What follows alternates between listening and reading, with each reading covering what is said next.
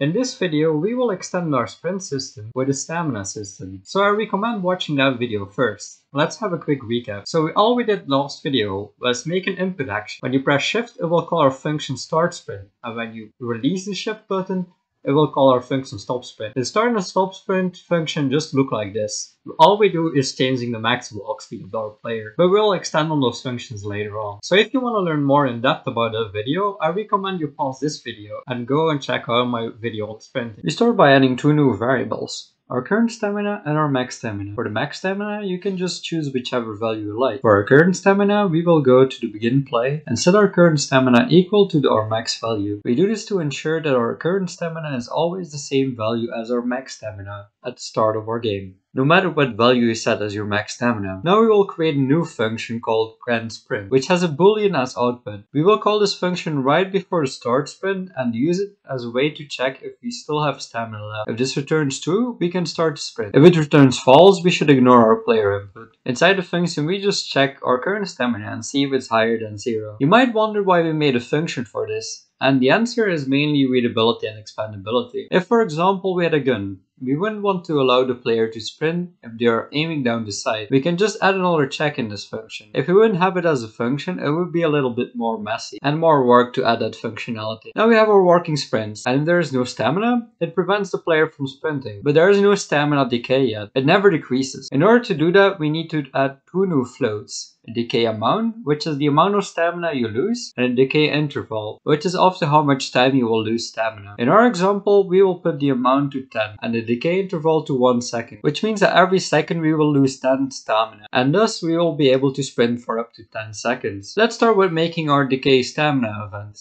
In this event, we will first need to check if we're sprinting. So we'll add a boolean called should sprint. And we set it to true in the start sprint and to false in the stop sprinting. The reason why we didn't call this boolean is sprinting is because the player can still hold down shift while standing still. So if we only check that we're sprinting in the decay stamina, we will lose all of our stamina when just standing still with shift pressed, like this. To fix this, we will make a function called isSprinting. In there we will get the velocity vector of our player, and if its length is higher than 0, it means that we're moving. Because if the player isn't moving, the velocity vector will be 0x, 0y, and 0z. If they move in any direction, the velocity vector will take any value. For example, if they move along the x-axis, it will be more than 0x, 0y, and 0z. So if the length or the magnitude of the vector is more than 0, it means that the player is moving. In case this part is a bit confusing to you, it's totally fine.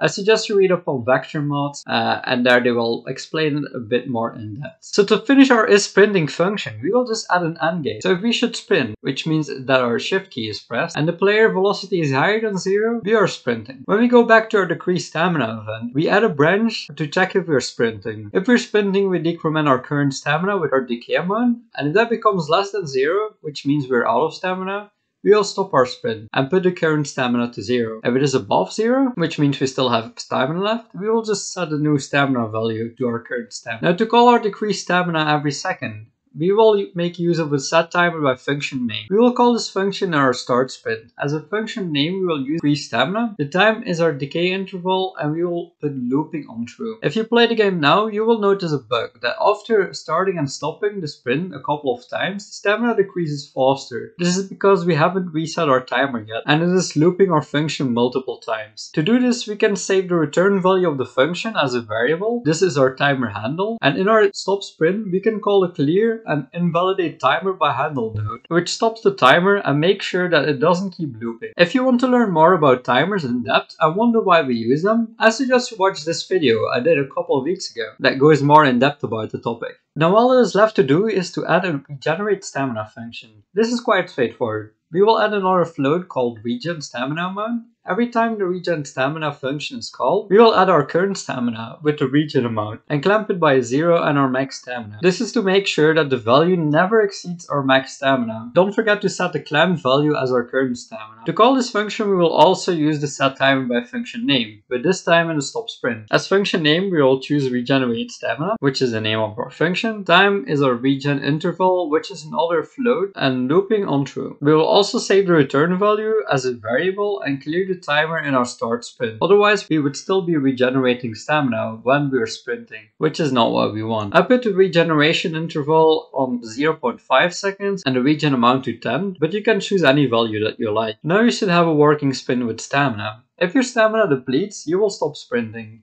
If you're not sprinting, you will regenerate your stamina back. If you're wondering how to get a stamina bar like this one, I suggest you watch my how to make a health bar video. While this video is about a health bar, it should exactly be the same for the stamina, just with different variables.